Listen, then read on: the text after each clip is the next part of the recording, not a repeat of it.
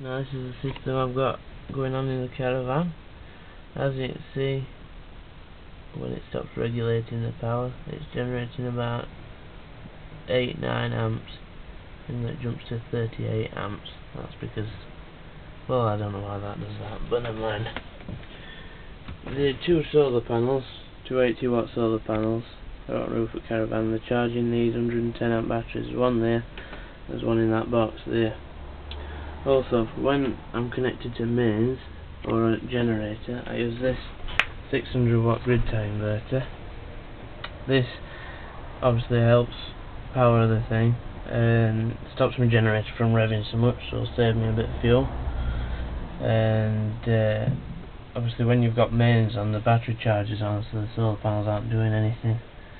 And if I turn the main breaker on here, it should start up like that. As you can see, the lights are now flashing round, and it does this because I've got a little 12 volt transformer just here, which powers the relay, which switches between sending power to the batteries and the inverter.